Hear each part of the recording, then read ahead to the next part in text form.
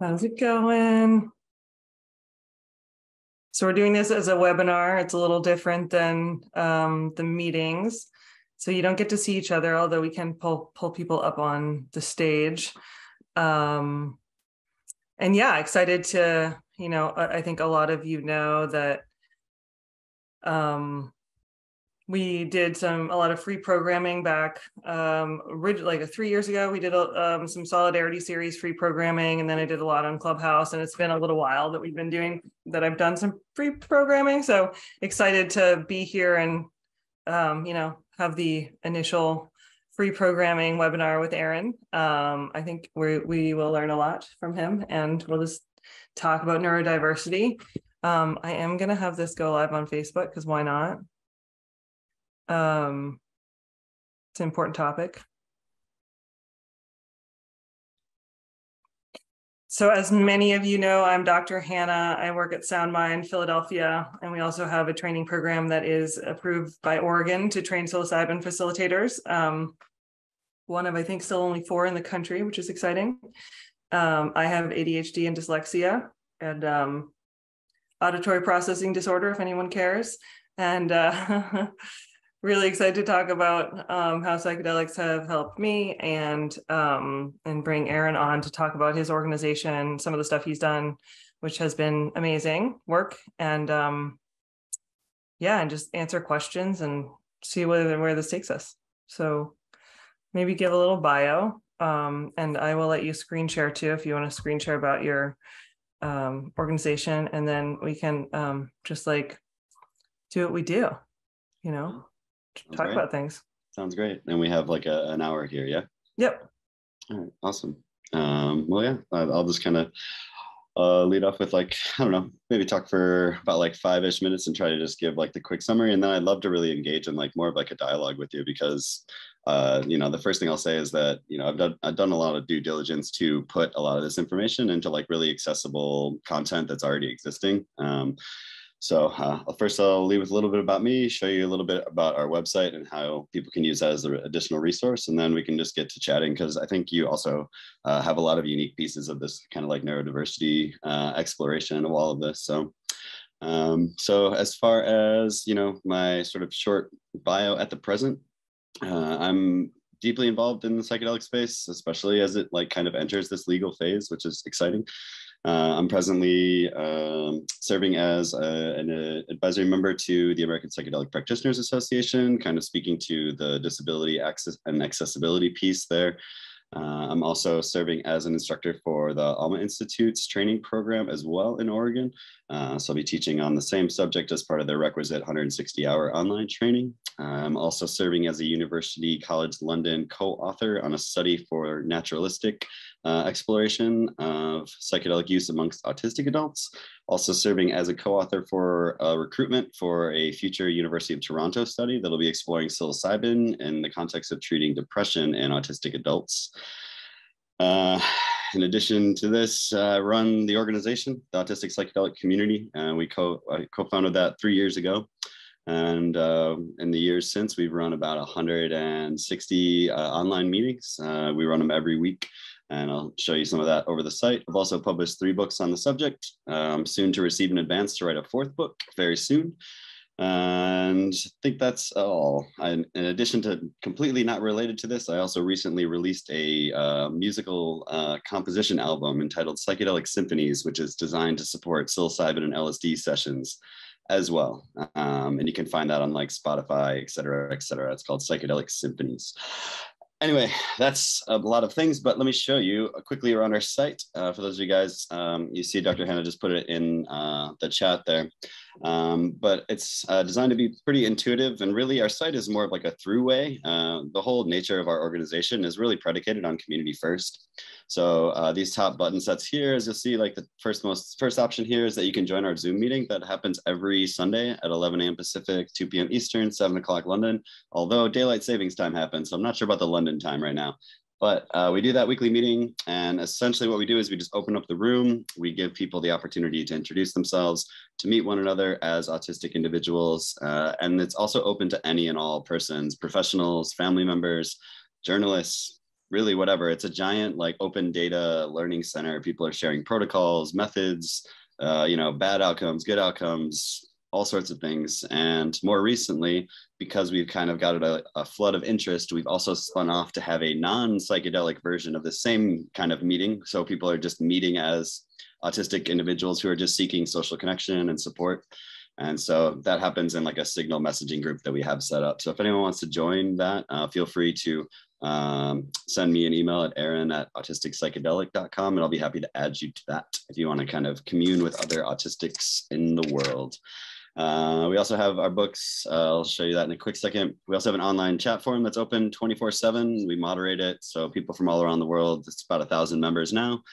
So you can go and commune with those folks also anytime. We have a podcast, and additionally, we have an online course. If you at any point in the future want to support us, you can also make a monetary contribution on like a monthly or one-time basis as well. So super fast, probably the most interesting things, we do have like the book Autistic Psychedelic, which is 50 people's stories from our community that we put together.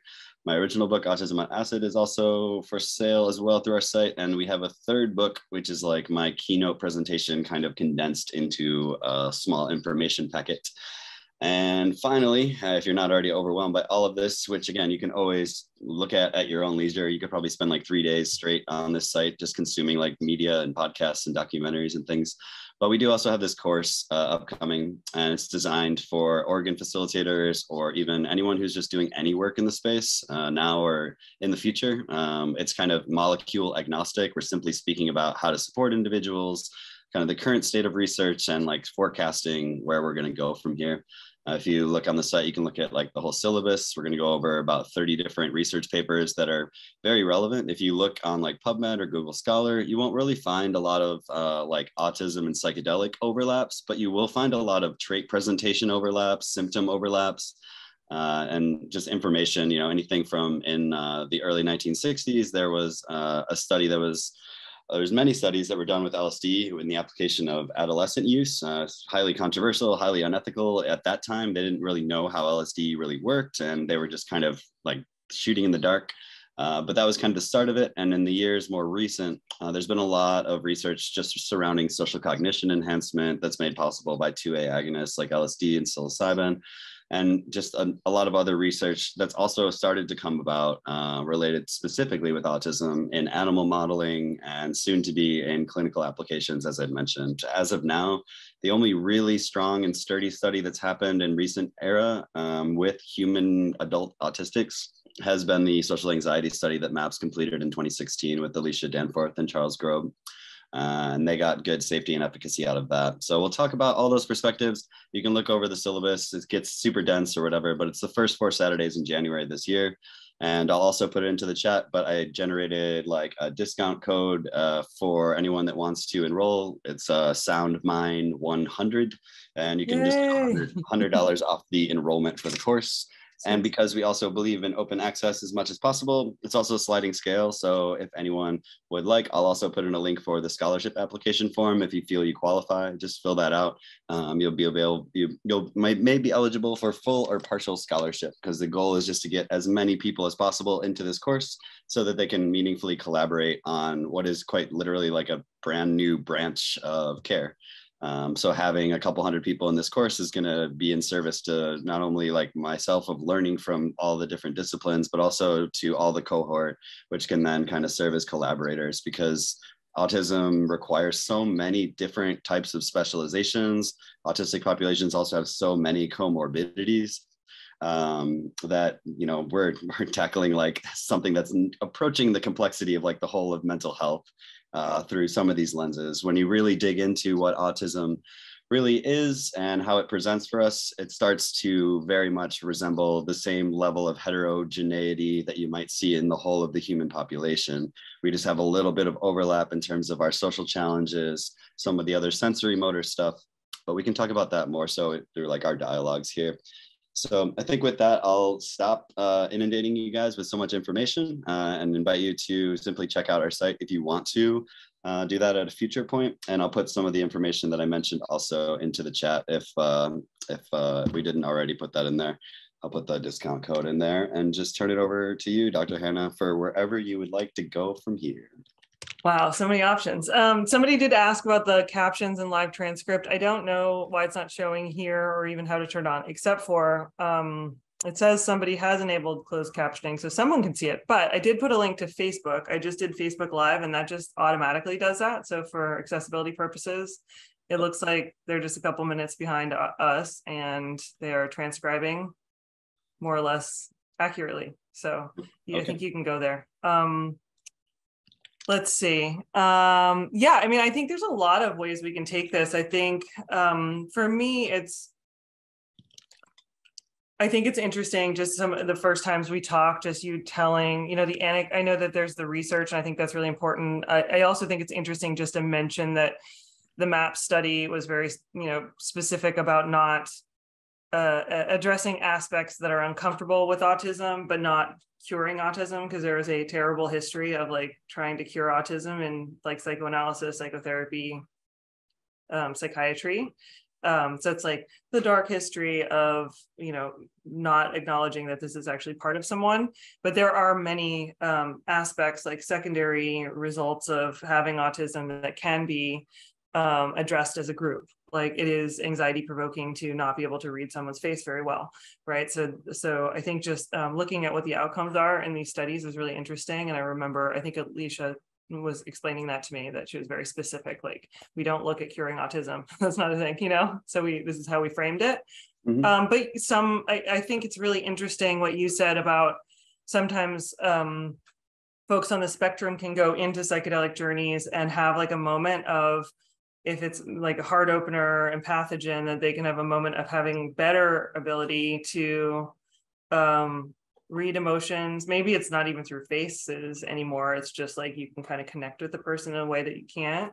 And that part of your informed consent, I love informed consent. It's like my favorite thing to teach about, but part of your informed consent process is to help someone understand that you might have this window into another skill set that then disappears, and how that can, be really devastating to people, because they're like, whoa, this is these are data points that everyone else just gets daily and I don't get them, and that can be like really upsetting.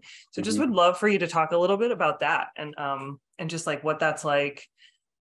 Yeah, absolutely. And like for context, at this juncture, from where I'm sitting, from I'm 10 years deep into doing this research. I started in the underground with myself, with friends, with collaborators of all sorts, and it's since gone above board. And all throughout that time, I now have 5,000 or so data points, whether that's a phenomenological report or a direct experience with someone in a session, or all these things. So I feel that all I'm really doing now is like telling the same knowledge I already have through like bar charts and line graphs and peer-reviewed research.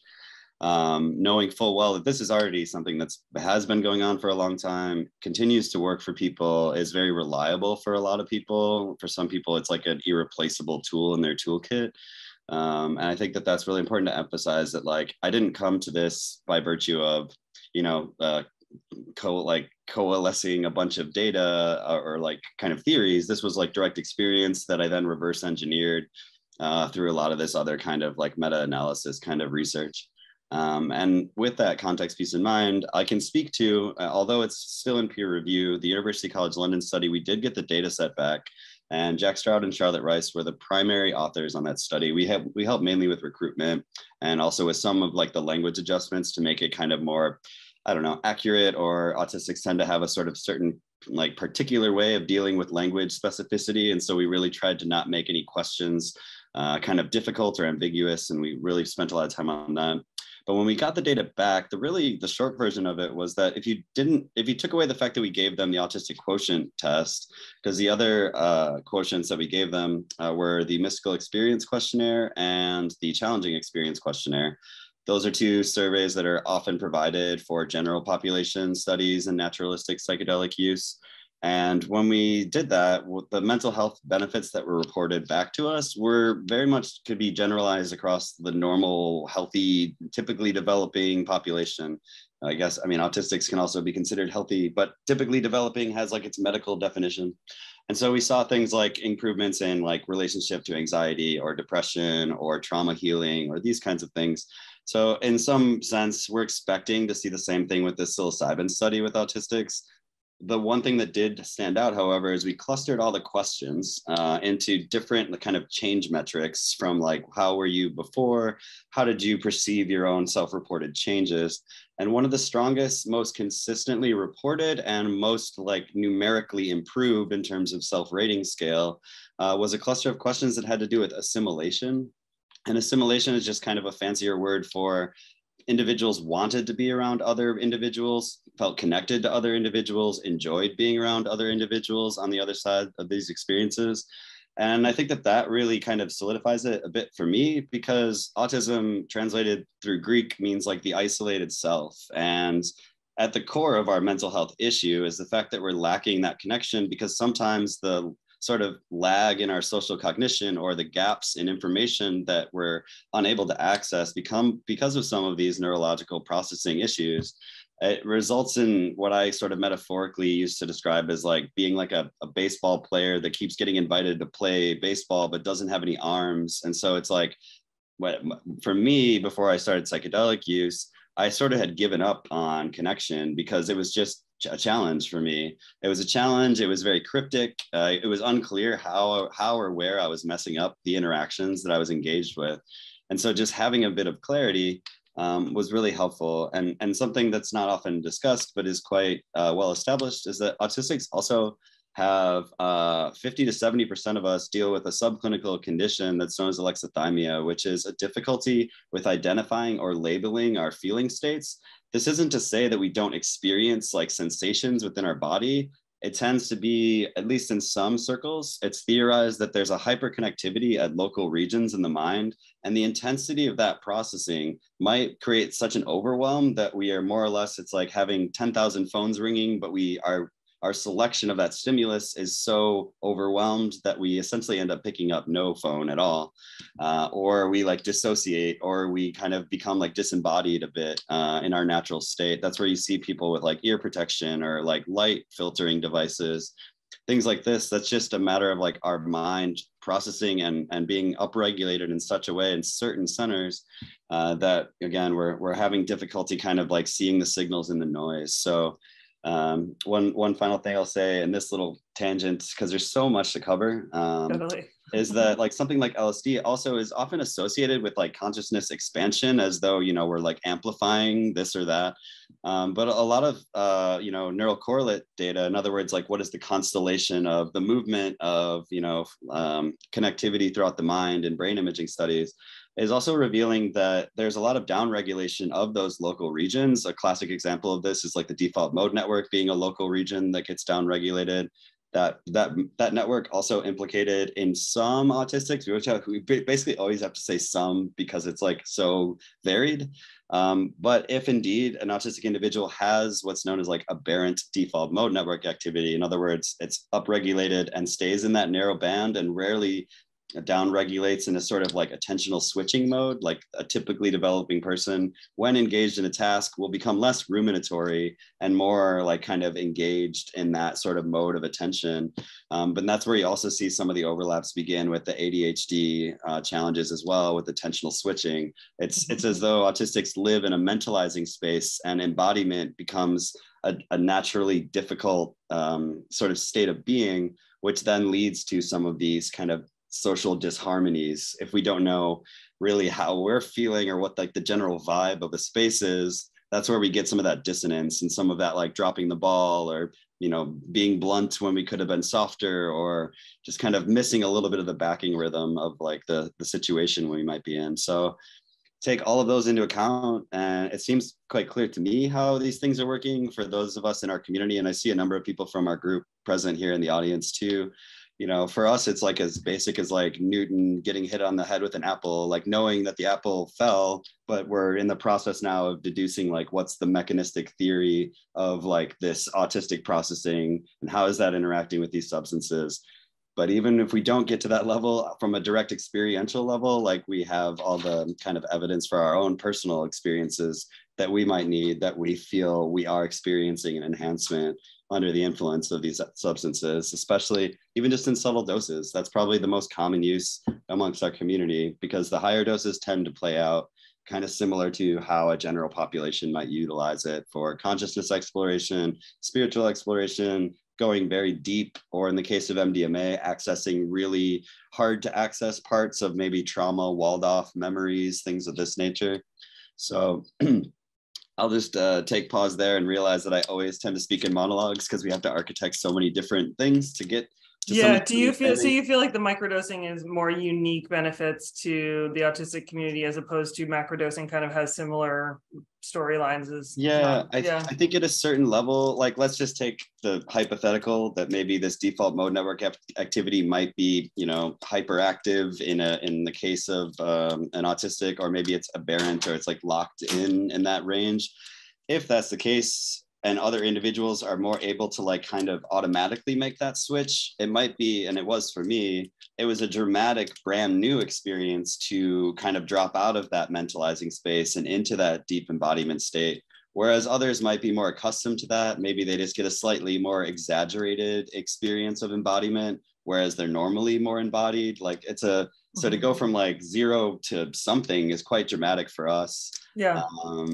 And it, you know, that's how I experienced it from an experiential standpoint. You know, if I take like 10 micrograms of LSD, I've essentially like turned the ruminatory radio down in my mind, and I'm able to just like, it's basically like 6 hours of meditation, and then I'm in that kind of calm center. But it's not, it becomes impractical if I'm taking like high doses to try to function in the day-to-day. Like that's gonna, there's already evidence showing that like lots of different kinds of cognition falls off in terms of it's like your effectiveness, your performance, things of that sort. So yeah, I think it's just unique in that way, and something that I like to highlight because of how much of a challenge it is to see a roadmap towards, you know, take-home medicine. I think I saw on the first, there was one company in Canada that was looking at PTSD using a take-home psilocybin model. That's like the first I've ever seen. We're actually just going to trust people with these materials out in the wild. But obviously, like in the underground, in like the, you know, the history of these substances, they're very commonly used. I was just at this conference in Miami, and there was, you know, 2,000 people. I'm pretty sure there was probably less than 4 people at that conference that took these drugs legally. Like everyone else is getting access from some other way, shape, or form. And, you know, so I advocate for just leading with education, allowing people to have access, because it's quite expensive if you just are going to like a center to do a microdose, like, and we're charging and billing for that level of a professional's time. That's going to be really unsustainable for individuals that use these more as like dietary supplementation, like having a little bit of like a serotonin boost. That like, that's basically how I interpret it to be. Like, this is like a subtler drug to me than like coffee or something. Totally. Like at those dose ranges. So yeah, and I think that you know, I think I find the idea of using, because we're using ketamine at SoundMind, which most people know, but just that there have been benefits with ketamine and OCD and just like perseveration, and how often that can be a component of other, not just OCD, but ADHD people often are like perseverating a lot. It's like, why is the same thought happening over and over? And I think in autism too. So it's like there's certain psychedelics, or I guess, you know, what we're considering psychedelics, or certain molecules in what we're now terming the psychedelic category, that can be beneficial for certain things. So I think for me, ketamine does amazing things for suicidal ideation and for perseverative like looping. And people are like, whoa, I just got, you know, some people have, every journey is different, but some people are like, wow, I just got to rest from like my racing thoughts for the first time in my life, you know? And I find the overlap of dyslexia, ADHD, and autism, it's like, there's so many papers about how many traits are overlapping, like the prosopagnosia, which I totally have and can totally offend people, is like not recognizing faces. It's not it's not terrible. It's not like Oliver Sacks level that he can only recognize his family members, but it's like pretty bad that I'll see someone that I've had long conversations with and it's not that I don't remember their name, it's that like I don't register their face. And it can be really super stressful, you know. If you're like, oh, am I supposed to know this person? How, especially now that like a lot more people know me. So being, you know, teaching the class and just doing conferences, and it'd be really great to be able to keep faces straight. But I think that there's like this,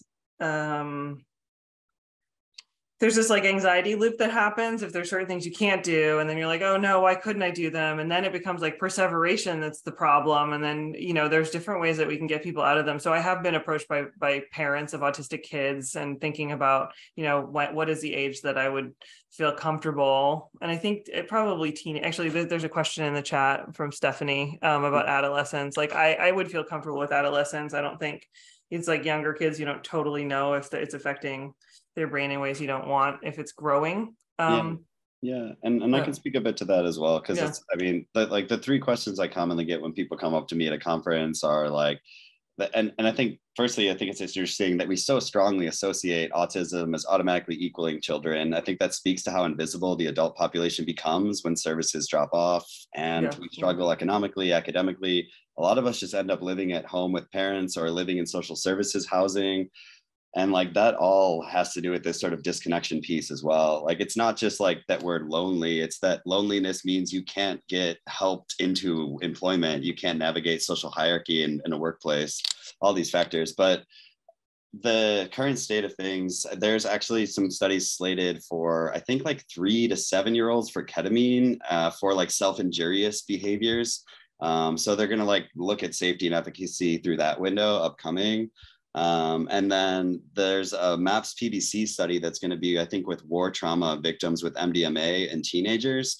They're basically like, if you're shook from a bomb blowing up your family and you're 14, they're not going to make you wait until you're 21 to like reclaim your life. Basically, they're like, well, this is worth discovering the safety at this level. We understand the drug from like a neurotoxicity standpoint really well. We just don't understand the developmental, having a longitudinal follow-up in that. And anecdotally, again, like everything we do is research and harm reduction oriented. I'm in no way like encouraging anyone to do so. I just like, from these 5,000 reports, I have heard from a number of parents who have used like psilocybin microdoses with their adolescents as well, with success. And some of the outcomes are quite remarkable to me, in that, you know, some of that self-injurious behavior is a good classic example. Like, parents went from, they were using cannabis oil to sort of like deal with that restlessness or just the general like activity to calm them down. But what they really seemed to report when they started to utilize psilocybin or like lion's mane or other kinds of like stacks, people were reporting that like the most profound story that I heard was like a parent who had never really been acknowledged like throughout their entire kid's life, had never really like locked onto them and like really had like a shared moment of shared attention. And they reported that like during that experience, they weren't necessarily verbalizing, but like their kid met them with a certain kind of like fixation that they had like, normally their kid just chases whatever shiny thing it is or any number of things. And in that experience, like there was like a very like fixed and like locked experience where even without language, there seemed to be like a meeting of like that awareness within that experience.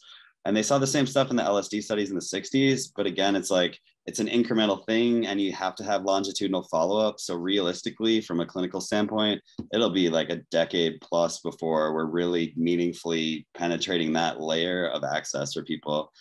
But, you know, enough case studies come through in the same way that CBD oil has been pushed into, you know, like the 8 to 12-year-old range for individuals with like epilepsy and things. You know, if quality of life is really being compromised and right to try and consent is present, you know, ultimately these things are, I feel like it's almost more the choice of like the family than it can be almost like of the, like you're choosing quality of life, not just for the child, but for the whole family unit at that level.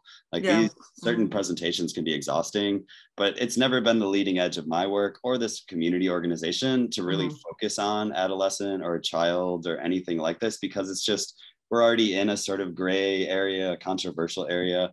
But I believe that the research will continue to move in that direction. If you're seeing efficacy in adult populations, you're just going to have to, you know, untangle what that means in the developmental window, if that's going to be a factor, how that works. And that's definitely beyond my knowledge. I mainly have just been a collector of stories. I'm far from like being a pharmacologist or something like this. And I would just say, as a physician, that I can't think of anything that's like neurobiology that would make it a bad thing to treat a kid. I would just say I think it's more a question of informed consent. Like, at what age can they really understand what's going to happen and make the choice? And I think that still becomes an issue in your community if people have, you know, if they have lower levels of understanding, which most autistic people don't. Their IQs are not lower, but if someone is like not actually processing language as part of their autism, it's hard to really know if they're consenting fully. So I think that's, I know you've talked about that too, that that's why you have to limit sort of the population that you're working with, which I think is, we'll learn more about consent, I think, as we continue on this path in the ecosystem. Yeah. And I think even furthermore to that point, like if it was someone that did have any sort of like language challenge in that, I think that it would be especially troublesome to engage that individual in any sort of like high dose psilocybin or LSD because of the inability to process a very strange experience that might come up for them. I am fully able to articulate as best I can some of these experiences, and I came into incredible challenge trying to integrate some of the experiences in more high dose sessions. So I'd be very wary of someone who's unable to process like even if it's verbally written, whatever it might be, if there's no means to make sense of that experience. Like, and when people do ask me, like, they're like, my kid is turning 21 soon, like in a few years, like maybe we're thinking about using some of this to kind of help them to heal from a really difficult adolescence.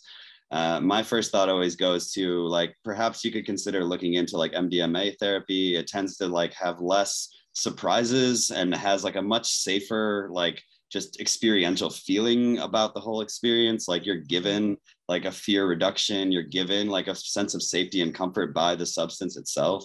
And I think that, honestly, like for anyone that could pass a medical screener, again, I'm not saying like everyone needs to do these things, but I would have a thought that like it's at the youngest, safest point that someone could look back at their childhood with a little bit less fear and a little bit more self-compassion from like something like MDMA.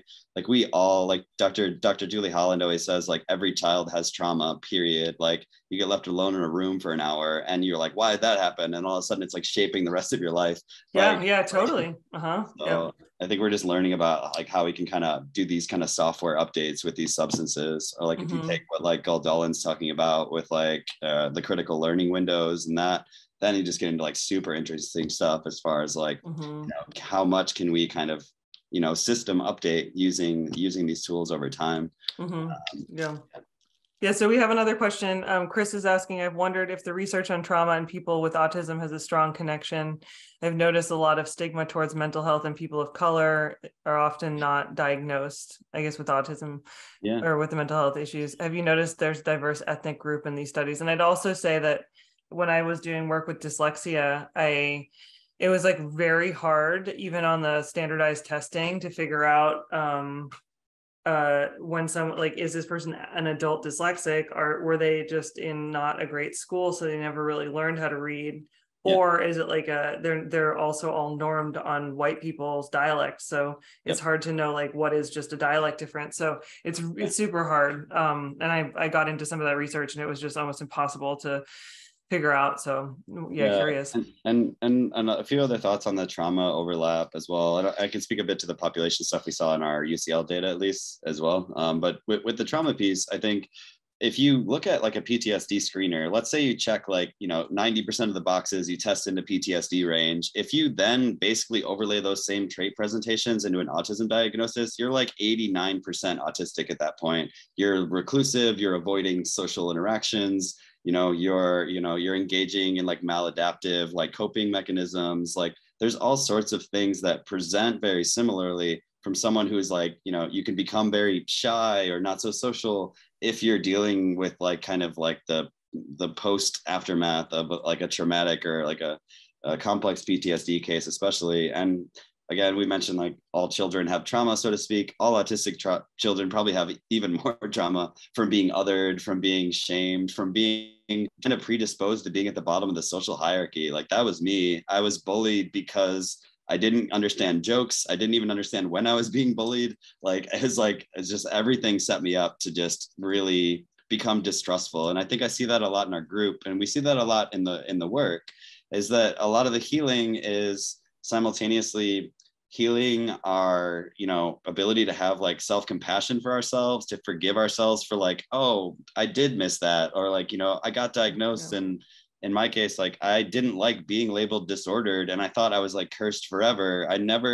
There's so much emphasis on the things that I couldn't do. Like no one gave me a survey at the same doctor's office that was like, let's figure out your talents. It was all just like, here's what you can't do, go home now. Yeah. I And totally so, talk about the trauma of being diagnosed. It's so traumatic. They like take yeah. away all of your compensatory strategies and they're like, do this. And I was diagnosed when I was like 34. And it was like, I got this. I got into medical school. Like, this could not be real. And like, I was terrible at so many of the simple tasks. But you just learn to compensate in ways that like you can hide it and you can, do it this way and do it that way. But if they strip away everything and they say, I'm going to tell you a story, now tell it back, or I'm going to, read words with noise in the background, you'll tell me what words they are. Then you realize, oh my God, I don't actually distinguish these words. I'm like stringing together sentences rapidly, trying to figure out like what makes sense in what order, because they actually aren't individual words that make any sense to me. But I think that a bunch of things you just said are so interesting because I think to me, neurodiversity becomes a PTSD picture with like all these micro traumas, and it's like micro traumas socially, and then also sensory micro traumas of just like, you thought you saw something that's not actually what happened, and it's super confusing. It's like, wait, I just witnessed a thing that wasn't actually what everyone else saw, because you're actually processing it different. And I think that processing difference is traumatic. You're like, how did I miss that thing that's so obvious to this whole room? So I think when we do treat people with neurodiversity, we're often treating what ends up being like many micro traumas add up to a bigger trauma, and then you're actually just kind of treating PTSD. And when I started receiving psychoanalysis 4 years ago, when I started training as a psychoanalyst, or I guess 5, so I was going 4 times a week for psychotherapy before I was doing plant medicine stuff, and went in thinking like, this is like my trauma is dyslexia and like the ADD, and everything's just like doesn't make sense. It's so hard to like, it's so much more work for me to make sense of the world. And I really thought that that wouldn't actually be the story, that I could discover like, oh, it's all these other things, but it actually ends up being the story. It's like a main part of the story. And I think part of that is what has now started us on this project about peer support mentorship. So we're doing at our CAP clinic in Philadelphia, we're working to train peer support people that have identities that match the patients that are getting treated. And then once they're done getting treated, they can get matched with someone else. And it's partly that like, it would be amazing to be treated by someone with dyslexia, so you don't have to explain that to them. And I think same thing with autism, that it's like, there's not going to be that many autistic people that are going to get through these like long facilitator trainings. Maybe some will, but I think there's other things they can do to like be there for each other to help through the process of healing, Yeah. And that's where, I'll avoid talking about Colorado for the moment because it's complicated what's going on there. But I can also speak a bit from some anecdotal experience. We had a group retreat that we did in the Netherlands, in Amsterdam. A group of us went, and I wasn't like the healer person, I wasn't the therapist person, but we all were able to just go and purchase like truffles containing psilocybin legally. And we went as a group and we sat as a circle and we like supported one another in a very like mutual peer support sort of context. And I think that there's room for that, or the Oregon model will potentially allow for that.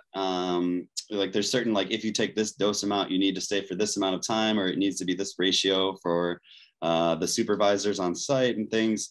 It might not be cost effective for like the license centers. I'm not sure how it'll all play out just yet. But for the sake of just kind of, looking and dreaming forward of what's possible, I think that was really effective for us, not only because, we were able to do it in a sort of cost-effective way or an accessible way or like a very easily repeatable way, but also because I think there's something about the ability for an individual when they're in this open space, when they're in this like, I have access really to how I'm deeply feeling, whether I'm upset or I'm happy, whatever it is. Not only that, but I think a lot of us tend to get a little bit more, and this has been validated in Katrine Preller's work, and a Swiss neuroscientist, our affective empathy is greatly enhanced, this empathogenic effect as well.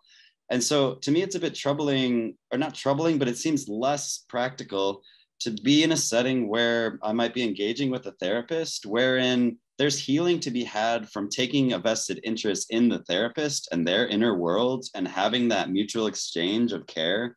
And like as a therapist, you're disallowed from really divulging. You can't be like, oh, I can relate. My wife at home is blah. Like there is none of that, like kind of mutual compassion exchange.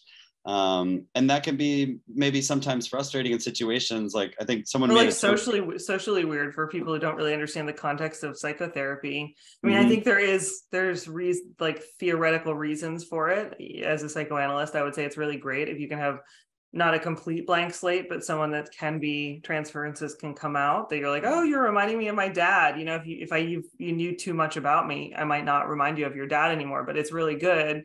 Like, let's figure out why I'm reminding you of your dad and play that out. That could be helpful. But I think for us, that's why we're designing this peer support model, to have a therapist that is more like you can map on your patterns if you need to, and then someone that is actually there to share experience. And I think then it becomes, you have to be just a little careful that you don't overly map each other, you know, say like, I was the exact same trauma, and then you're not actually going into your own body and figuring out where it stays. But I think that's part of the training, you know, that you're there to support, but not like tell the other person's story.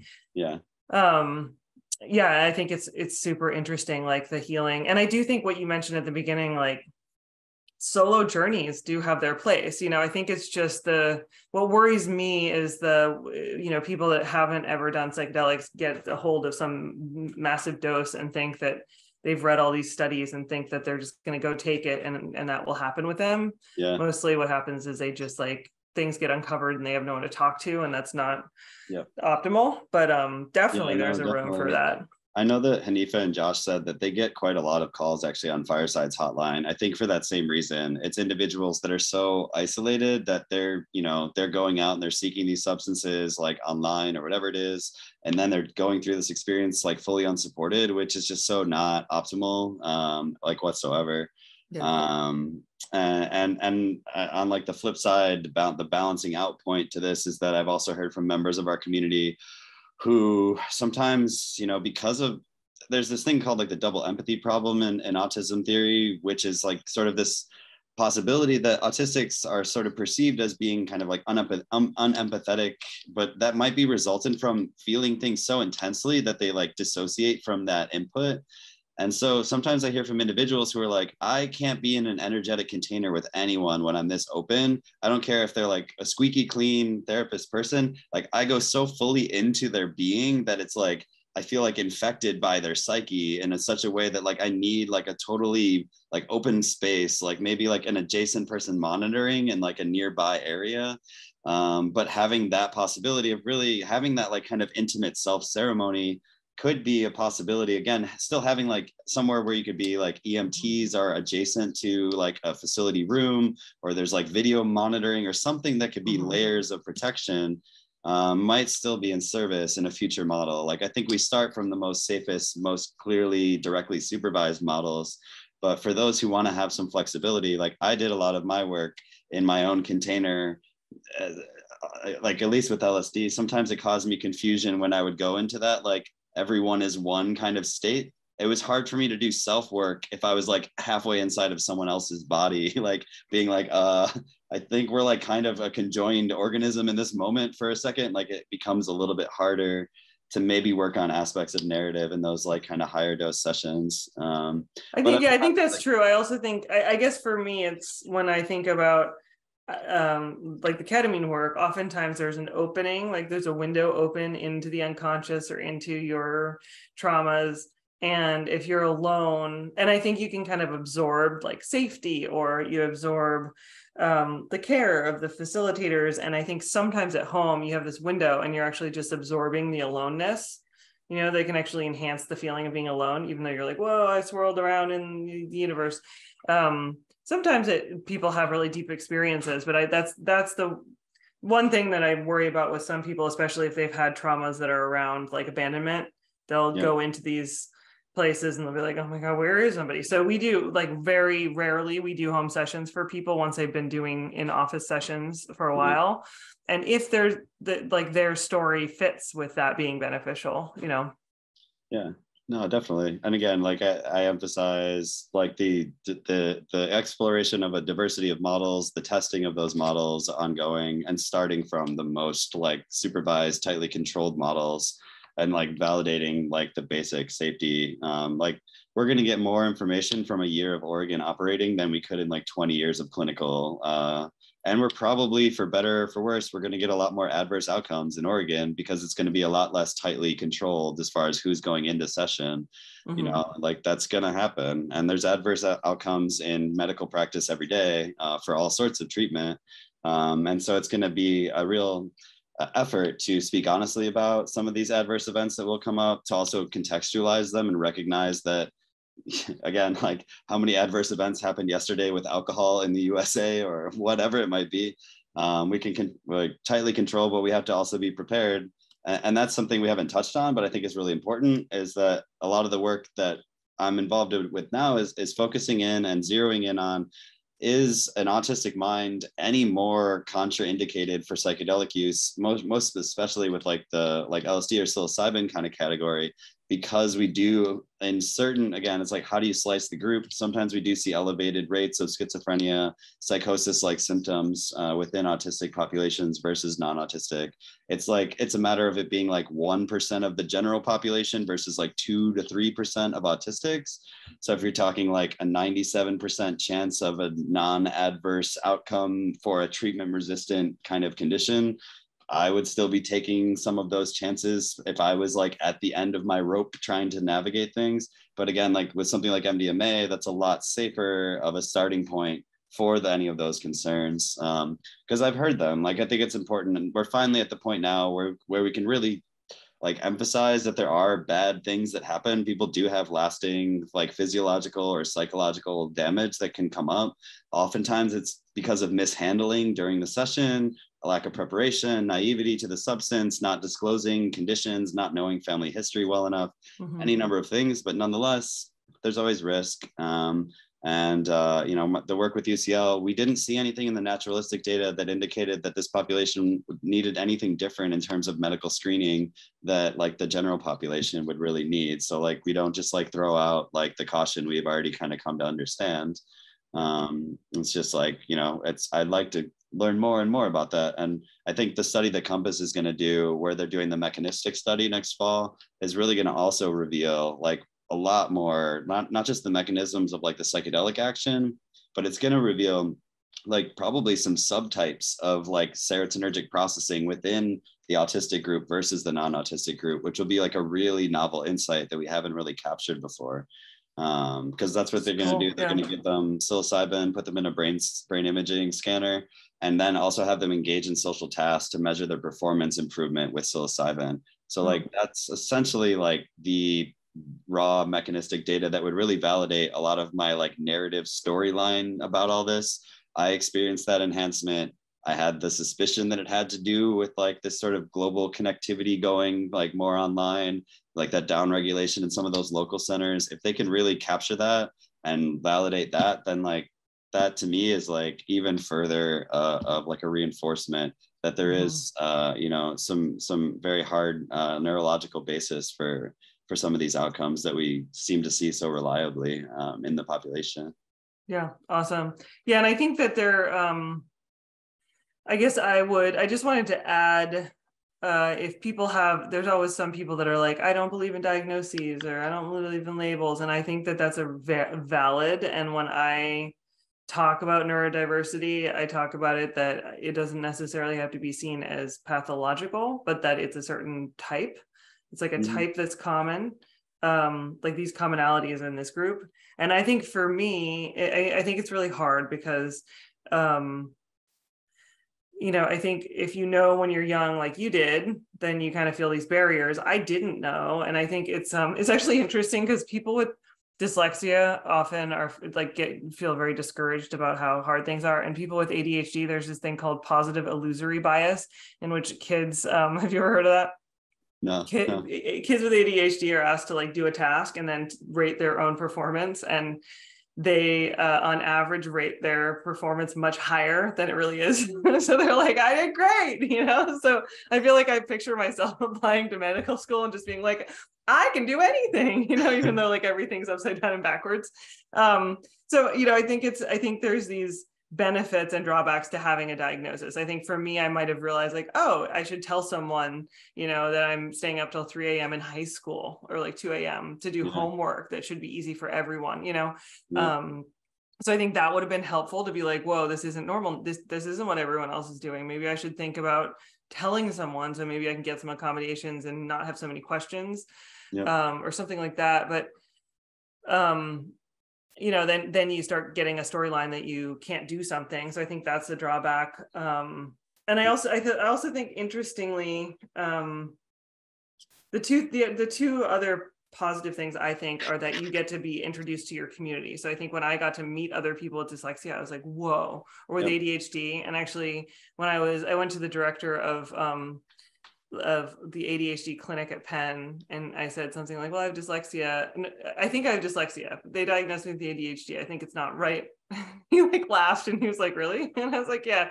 Because now that I've worked with ADHD, I can tell without even doing a questionnaire, really. It's like how tangential someone speaks, and you know what their like cadence of speaking can tell you a lot. But he thought it was interesting that I was like, that's not me.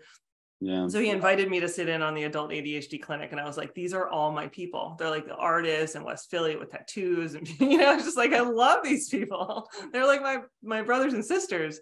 So it was really amazing to then he allowed me to screen all the ADHD adults for dyslexia, and there's actually quite a high number that are undiagnosed. It's like 30% overlap, and dyslexia isn't something most people see. The ADHD is something you see. You're like late, everything's all over the place, you interrupted, you know, so that's what, and there's a drug that makes a lot of money if you have ADHD. So there's not much like adult diagnosis of dyslexia going around. So that was really fulfilling, just like doing that. And they've now implemented that in their center. But I think just the concept of like, it can be a type, but doesn't necessarily have to be considered pathological. Like this isn't wrong. And in some version of the universe in which we're all like hunter-gatherers, this was beneficial, you know, to have these different types of minds, but we have created a world in which this is a certain way we're supposed to function, and it's harder. So just to mention that. And then also to mention, this is kind of a side note, but it turns out that you can't really ask for accommodations if you're a medical student or resident, because there's like this caveat in the ADA that says if the employer is nervous about patient safety, they don't have to do anything. Like they can fire you, they can not give you any accommodations. So I started a Facebook group called Physicians with Dyslexia and ADHD and Other Neurodiversity, and it's like blown up. It's like hundreds of people. And my message is kind of like, talk to each other, figure out the accommodations that you can like make for yourself, but don't ask for them. And it's a weird message, but I think just being, you know, most people, when they, even outside of the medical profession, the more people I talk to, the more it's like when you ask for accommodations in the workplace, it's often like seen as, you know, legalistic, and people start getting nervous, and then everything changes and people think you're being weird. So I think it's just to be cautious about, if you get a diagnosis, then like how you're going to move forward with it. Yeah, and I want to like just, you know, everything that, like as you were just speaking, it's like so many of those points I was like, ooh, I want to talk about that. And then like you covered so much of what I already kind of like had in mind when that first topic came up.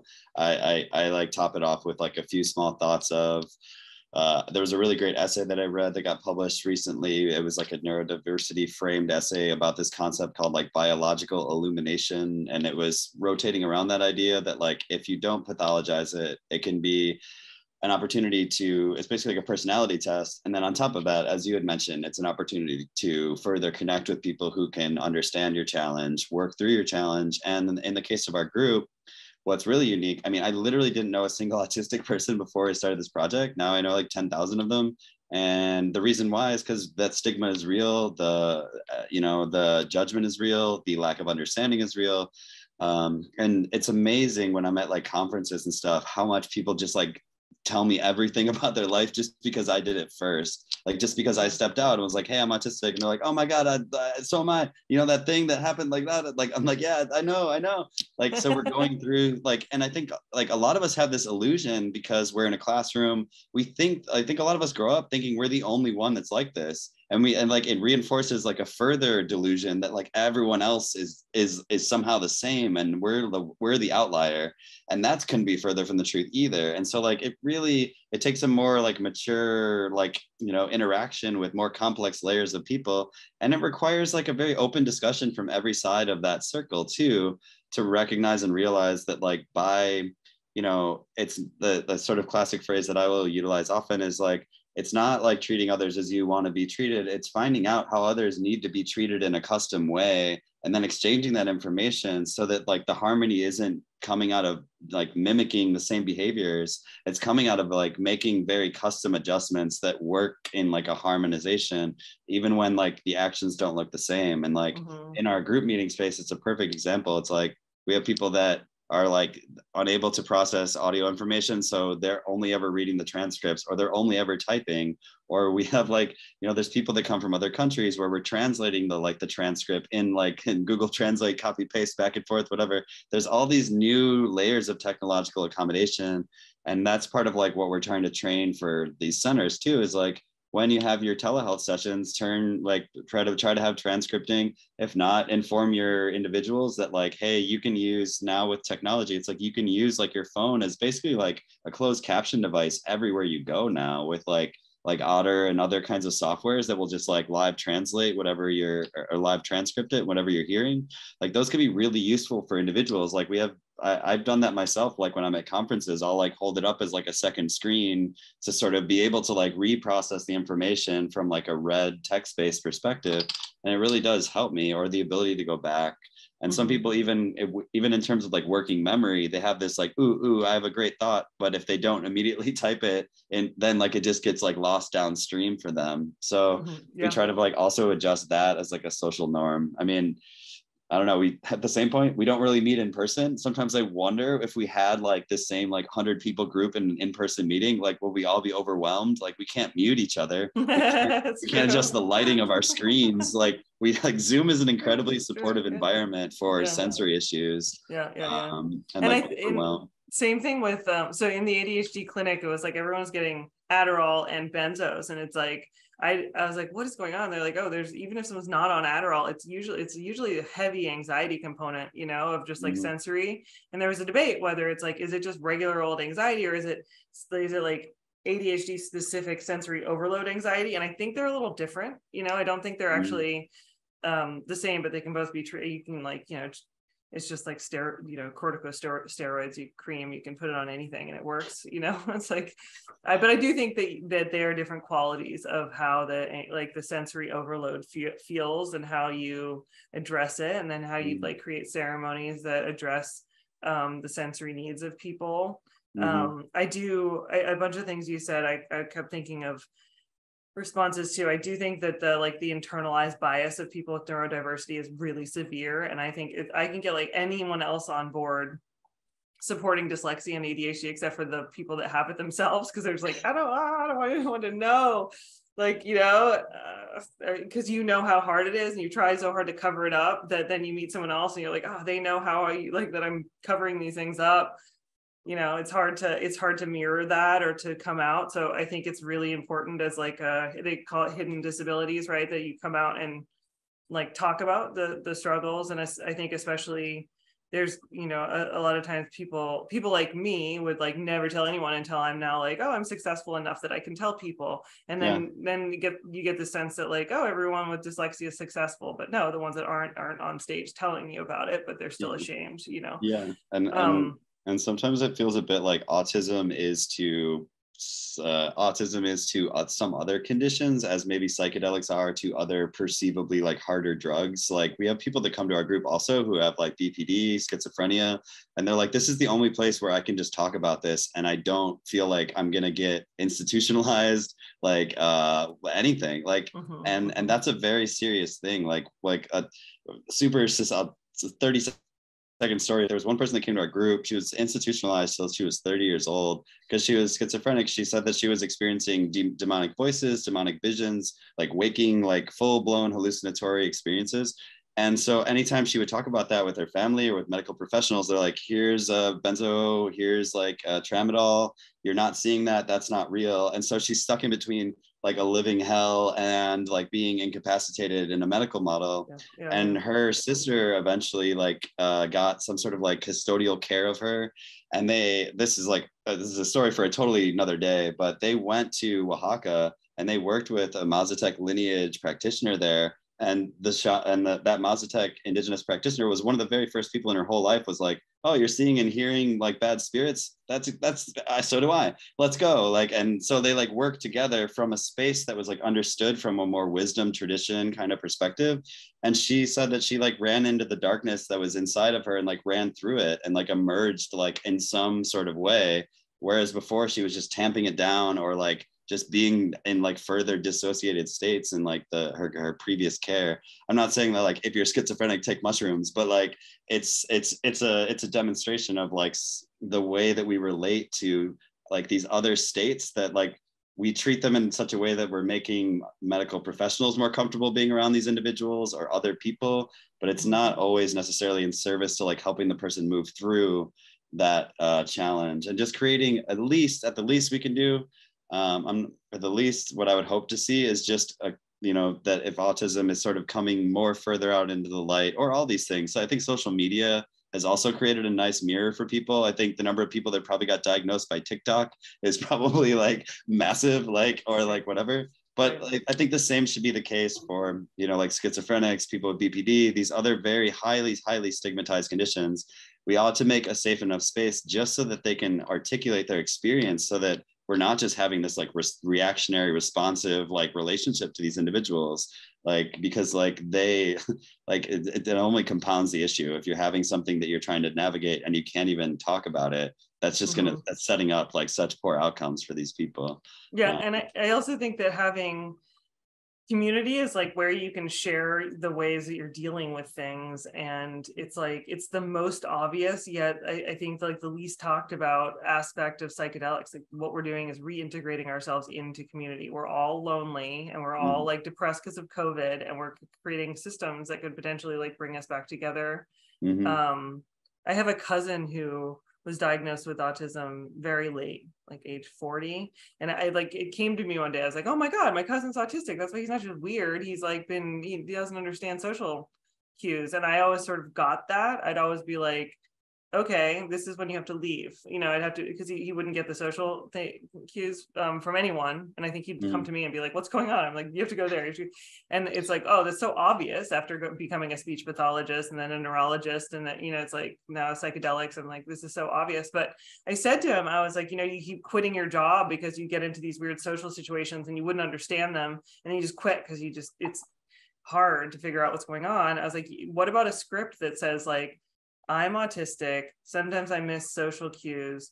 Could you let me know if I just missed something really obvious, or that there's something you did that I should have understood that I didn't? And he's like, oh my God, I never thought of that. I was like, can you try it? Because like, I think you're like, pissing people off all the time and you don't even know why. So I think you bring people into community and they're like, this is my script, or this is how I deal with that situation. And then suddenly it's not so bad, and then you take psychedelics and it's like, it's so great. So great. I mean, that's where I think, I think I think in the same, like that should be like, we should have like sex ed, like drug education. We should also have like consent-based training in like all adolescent learning, like basic consent of all sorts, like basic direct like accommodation request scripts and things like this. Because one of the nicest things you can do for an autistic person, rather than be like, oh, you're autistic, I'm going to treat you like you're Rain Man now, or I'm going to treat you like that one person I saw on television, or my other cousin that's autistic that doesn't maybe even have any presentation similar to yours. Like, it's really just like creating that dialogue and inviting that person to be like, is there something I can do to support your unique learning techniques, your unique processing, your unique sensory needs? Is there something that I can do, or is there something in this environment that I can adjust that will make you more comfortable? Because it can also be a matter of us being understandably hesitant to initiate those dialogues, but inviting autistic people in as a ally can be a really appreciated and really valuable thing as well. Like, and just honoring the individual and their uniqueness in that same context, that can be like tremendous, like really tremendous, as like one of the nicest things that we can ever really receive. And I've gotten better at that also. Like, I'll have times where I'm like, hey, I'll be in a room full of people. I'll be like, hey guys, just so you know, I'm not going to talk for like 2 hours. It's nothing personal. I just can't talk right now. And I'm just going to like go into like mime mode. It might seem weird, but like, let's have fun with it. Here we go. Like, whatever it is. And like, once you make the clear distinction of like, this is the new context we're existing in, it's like, you're just changing the game for a second. But if you can let people know what that game is, what you need, that's like the whole process. Like, it's just, you know, and the same would go for like, if you were in like a psychedelic session, like I was in a group session once doing psilocybin work, and I became radically aware that like, I was probably looking very strange to everyone else. Like I probably didn't look comfortable to the people that kept checking on me, because I was like in like these very like stimmy sort of movement kind of positions. I was like very balled up, or like I would go back to like when I was a kid and I would really like compress myself and do these other things. And I think from the outside, it looks like I'm going through some terrifying experience, but like internally, You're like I'm so cozy. Yeah, I'm like self-soothing myself. Like I'm like rocking and writhing, and everyone's like, Aaron, are you like having a seizure? What's going on? I'm like, no, like I'm in like a pure like joy state right now. I literally said that. I was like, no matter how it appears, unless I like raise my hand and say actual problem, there is no actual problem going on. Just please trust me. I need to do this for my own like self-comfort in this moment. And I did, like I reconnected, like I did, like when I was a kid, I would always hand flap all the time. And just doing that when I was in this like psilocybin state, I was like, that feels really good. Like I don't do it. You're like, why did I stop doing that? Just because Like it looks really bizarre to the outside, but like it does. Like if you do that, I don't like. There's got to be something. It like feels like the blood just kind of circulates better for a second, or I get a little like tingly thing going. I don't know what it is. Yeah. But like I definitely remember having that bully. Probably brought you back into your body a little bit, right? Like it is. It's like an ecstatic dance kind of thing, you know. Like you see people like at like a festival environment when they're just like really lost in like the movement of it all. And it's basically just like self-regulatory like movement, somatic work, whatever you want to call it. I love that. Yeah. So anyhow, but yeah, we're a little bit past 7:30. I know we were going. So we're going to jump into the alumni room. For anyone who is a SoundMind alumni member, we're going to jump into a different members room. This is a trial. We'll see if it's fun. And so you can find the link in the Slack, and anyone else that has. I know there was one question that went unanswered too, actually. Is there good research on ketamine in youth above 13? Not that I know of, but there will be soon. And then is there a place for using psychodrama with plant-based sessions? I think there is. I don't know of any work that's been done, but I think it's it's an interesting thing that would probably work. So those are my not very great answers to the last two questions, but we're around. You guys anyone can find us at info@soundmind.institute if you need to find us, and you can find our website, and we have a training, and we have free stuff like this. And we have something coming out on this peer support model. There's NBC is covering a veteran that is going through treatment with us. So that's going to come out on Friday on Veterans Day, but we're hoping to replicate this model in not just veterans, but neurodiverse folks, queer folks, and BIPOC folks. So stay tuned with that, and maybe Aaron will be involved. It would be really cool. And check out Aaron's site and offerings at autisticpsychedelic.com. And there's this scholarship thing that I can, I'll post on, actually, you know what? I will post it on the Facebook link too, because now it's on Facebook Live. We'll post it under there. And it was awesome talking to you. And thank you for your work. Yeah. Thank you for like continuing to do it when I think at the very beginning no one was really paying much attention, and they're like, wait a minute, what are you doing? You know? Yeah, so. I didn't really know. I mean, we created this project because there wasn't much information, and now, you know, it's what the most special part has been not only just creating it, but like co-creating it with so many people. I think it's really enhanced the understanding in a way. Like the internet is so magical for really getting so many people of disparate like knowledge bases into like one space so easily. It's like this sort of work would have never been possible like a decade ago at all. And it's so cool to see it unfold. So, and I thank you also for imparting a lot into this conversation as well. We could talk about this for so long. Days, tangential yeah, conversation that goes on for like 3 days. So do we just remain here in this No, room? we close this out and then you go to the other link. Okay. So we'll see some of you in a minute, and others of you, we hope to see you at the next free webinar in a month. Sounds good.